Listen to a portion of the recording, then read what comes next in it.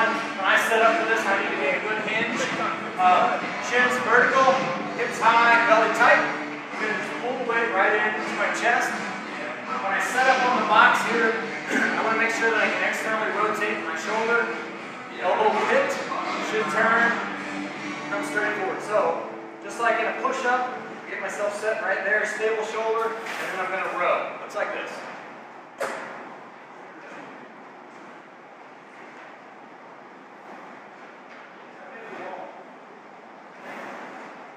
I like to kind of take away the rotation there. At some point, we go heavy enough, it's going to start to look like this.